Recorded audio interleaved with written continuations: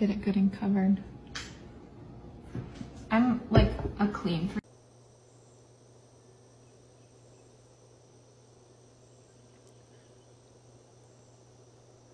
I'm afraid. I'm scared.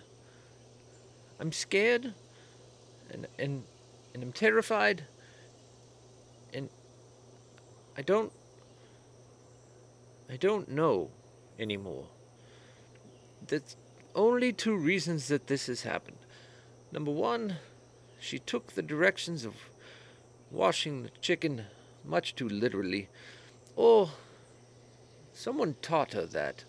And I hope to God it was the first one, because if it was the second one, that means they could have taught others that. If it was just her, we can isolate the problem and eliminate it. But if it was others in this world who are going out and doing this, who hurt them? Why would you teach people to do it like this? I'm losing hope.